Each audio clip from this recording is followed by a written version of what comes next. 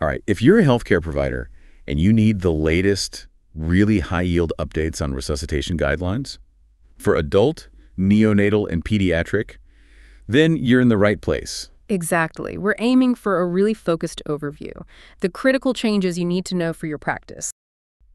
Okay, let's shift gears to adult basic life support. Pure technique. Starting with something basic. Rescuer positioning. Is there a specific detail there? Yes, and it's about optimizing ergonomics for the rescuer. The patient's chest should be level with the rescuer's knees. Level with the knees. Why that specifically? It just allows the rescuer to use their body weight much more effectively. Reduces fatigue, helps maintain good compression depth and rate over time. Makes a big difference, doesn't it? Yeah, I can see that. Okay, now for the patient who isn't breathing normally, or maybe is apneic but still has a pulse, what's the ventilation rate? The standard now is clear.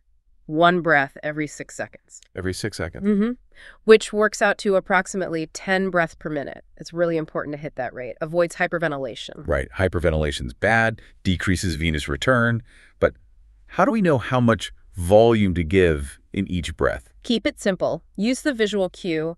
Provide just enough tidal volume to see a visible chest rise. Just visible rise. No need for fancy measurements in BLS? Exactly. Avoid too much. Avoid too little. Visible chest rise is the target. Got it. And what about mechanical CPR devices? Are those becoming routine in BLS? No. The guidelines are clear on this. Routine use is not recommended.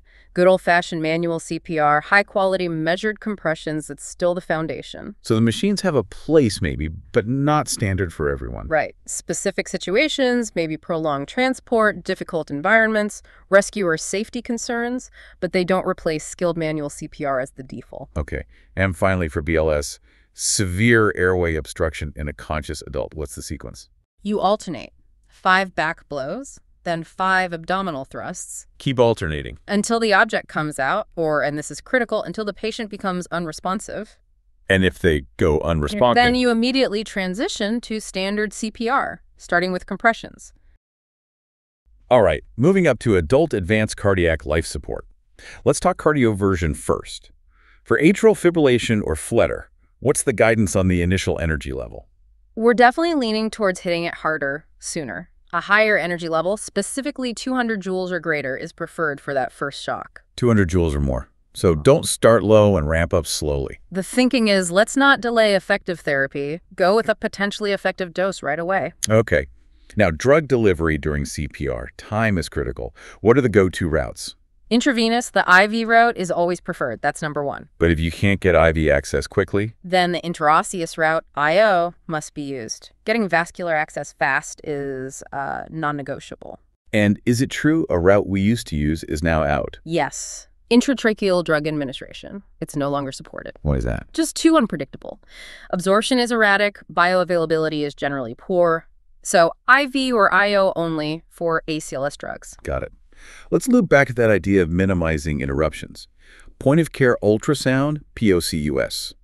Great tool, but how does it fit into cardiac arrest? It can be considered, yeah, to help diagnose things like tamponade or a massive PE maybe, but there's a huge caveat. It absolutely must not interrupt chest compressions. Zero tolerance for pauses for ultrasound. Exactly. If you can't get the images you need while high-quality CPR continues without any interruption, then you abandon the imaging. Compressions take priority over diagnosis during the arrest. Full stop.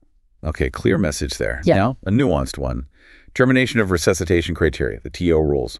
The update says don't base the decision only on end-tidal carbon dioxide. Why the caution there? Right. ETKOs is a valuable measure, often reflects coronary perfusion. But, it can be influenced by other things, too, like how well ventilation is being done, not just the patient's actual state. So the updated TO criteria need to be applied, considering the EMS level, the whole clinical picture, not just stopping based on one single number, even if it's usually a helpful one.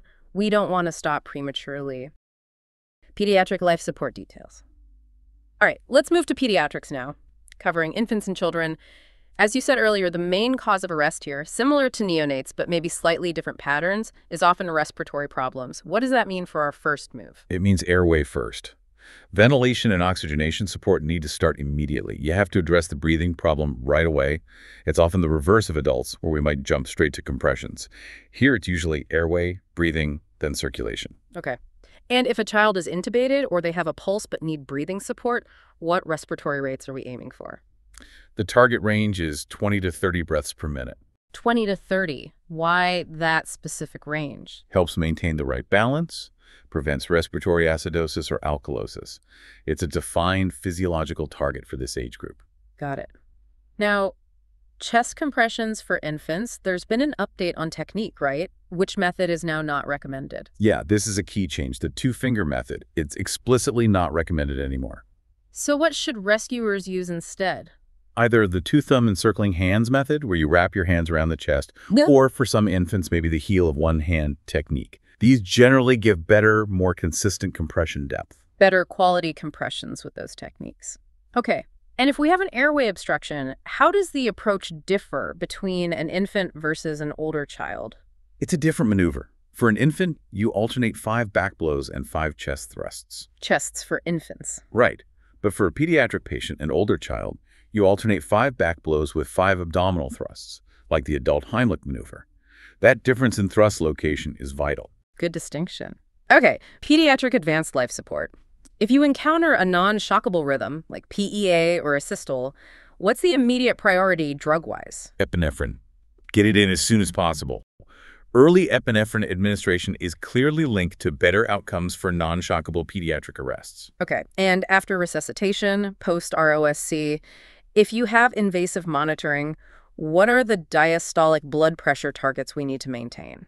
There are specific numbers here. Yeah. For infants, you want to keep that diastolic pressure at 25 millimeters of mercury or greater. And older children? For children aged 1 year and older, the target is higher, 30 millimeters of mercury or greater. These are real hemodynamic goals now. Helps ensure adequate organ perfusion. Makes sense. And one last critical point for kids post-arrest, neurological recovery. What temperature must we absolutely avoid in comatose children? Hyperthermia. You have to prevent the child from getting a fever. What temperature defines that threshold? Specifically, a temperature greater than 37.5 degrees Celsius. Actively managing temperature to avoid fever is a key neuroprotective strategy after ROSC in kids. Neonatal resuscitation essentials. Okay, let's completely shift gears. Neonates. The whole situation changes, right? Yeah. Usually respiratory failure is a cause of arrest. How does the neonatal chain of care reflect this difference? It's a really significant expansion of the concept. It's not just about the moments after birth anymore. It extends all the way from prenatal care through birth, resuscitation if needed, and then postnatal recovery and follow-up. It's a whole continuum. Recognizing that stuff happening before birth really impacts the outcome. Absolutely. Maternal health, fetal health, delivery planning, it all feeds into it. And for stable newborns, right after delivery, what simple things are strongly recommended now? 2 key things. Delayed cord clamping, 60 seconds or more if possible, that's beneficial, and maintaining skin-to-skin contact between the mother and baby. Good for transition, good for temperature. Okay. Now, if resuscitation is needed, given that respiratory cause, what's the absolute #1 priority, the most important task? Ventilation. Effective ventilation. If that baby is struggling, your first and most critical job is getting the lungs working. And how do we know immediately if our ventilation is working? What's the best sign? An increasing heart rate. That's your primary indicator. What are we looking for? You want to see that heart rate climb above 100 beats per minute. That tells you your ventilation is likely effective. Okay, so ventilation first. Watch the heart rate. But what if we've got good ventilation going, maybe even intubated, but the heart rate stays low? Below what number do we have to start chest compressions? The threshold is 60 beats per minute. If the heart rate is less than 60, despite adequate ventilation, and importantly, this is usually recommended after you've secured the airway with an endotracheal tube, then you must start compressions. Less than 60 after intubation and good ventilation means start compressions. Got it. And finally, for neonates, temperature. Why is managing temperature so incredibly important? Because they're so vulnerable. Both hypothermia, getting too cold, and hyperthermia, getting too hot, are strongly linked to poor outcomes. So maintaining that temperature in the right range isn't passive. It's an active, critical intervention. You have to manage it aggressively. Okay, so across the board, these updates really hammer home high-quality measured CPR, the need for integrated systems, and these very specific targeted actions based on age and rhythm. Absolutely.